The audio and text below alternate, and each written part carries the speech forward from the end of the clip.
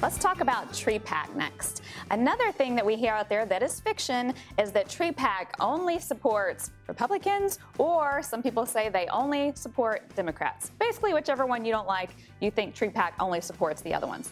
That is definitely not true. First of all, historically, TREPAC has supported nearly 50-50 Republicans and Democrats. It is very close to being perfectly even when you look at the candidates that we've supported.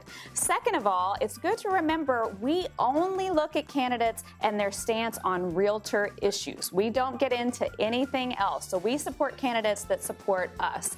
And these candidates are selected by HAR members. They are interviewed by our advisory groups, our PALS groups, our TREPAC trustees, and then that is later voted on by the board of directors, which is also made up of HAR members. So before you jump to conclusions, I really recommend that you go to har.com/TREPAC to learn more. It's really important to invest in TREPAC, whether you support every candidate that TREPAC supports or not.